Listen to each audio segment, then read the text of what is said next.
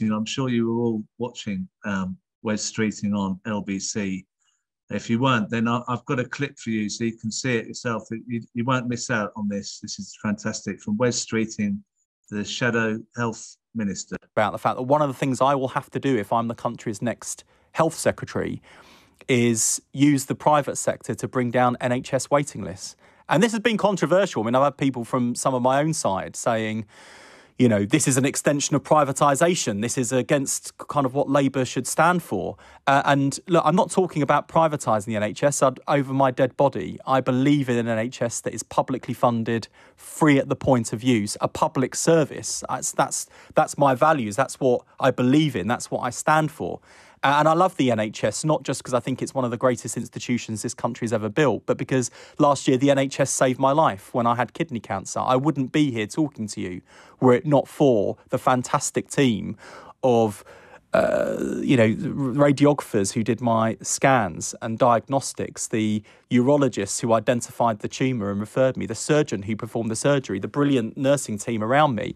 And all the way through, I was thinking how remarkable it is that I live in a country where I'm not worried about the bill, where I'm not going to be hit with the invoice or being asked to see my credit card before I go in for treatment. I think that's wonderful, and I want to protect that. But I'm not going to sit by and watch working class people who can't afford to pay to go private stuck at the back of the queue while other people are paying to go private and jump in the queue.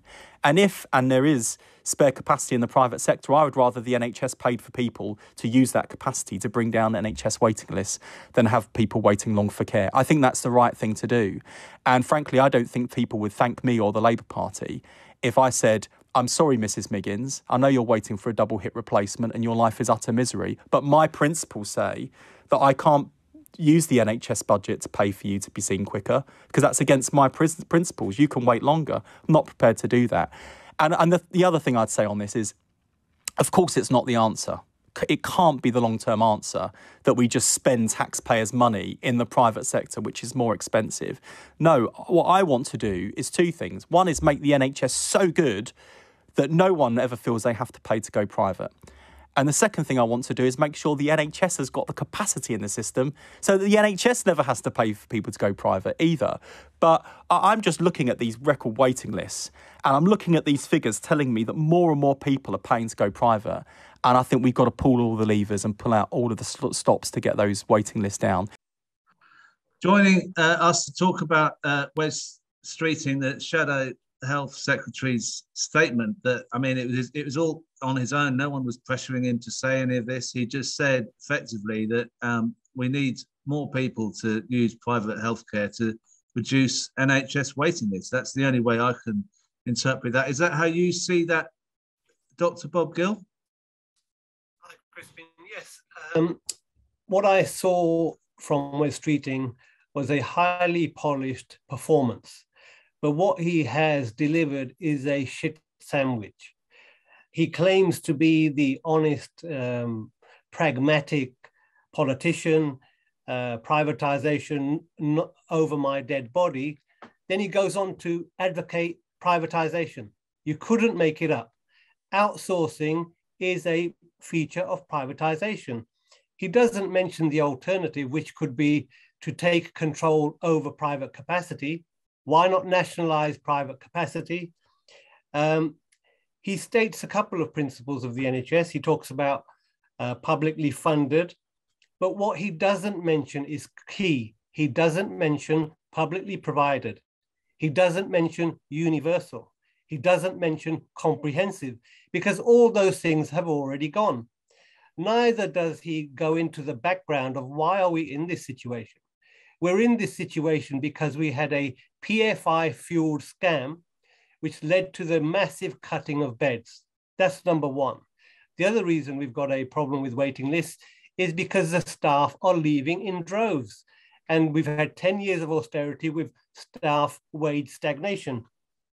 He then pulls on our heartstrings. And again, sounds very convincing. The NHS saved my life. Well, the purpose of that line is to cynically exploit his own ill health to create in the listener a conviction that how could a man whose life was saved by the NHS then go on and shaft it? Well, look at Boris Johnson.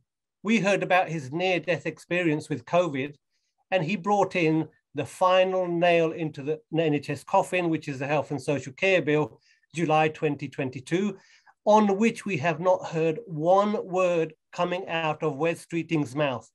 Why not?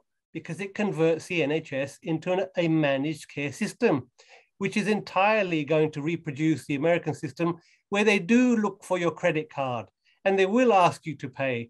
So it is a good performance. It is convincing.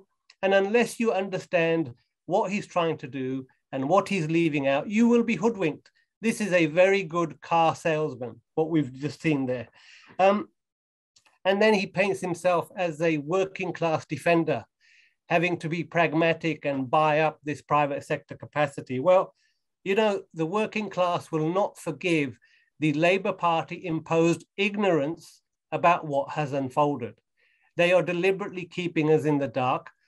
Let's not forget the Labour Party conference committed to not privatising the NHS, but Wes Streeting is talking about a form of privatisation. So, you know, you've got to hand it to him. He did a good job.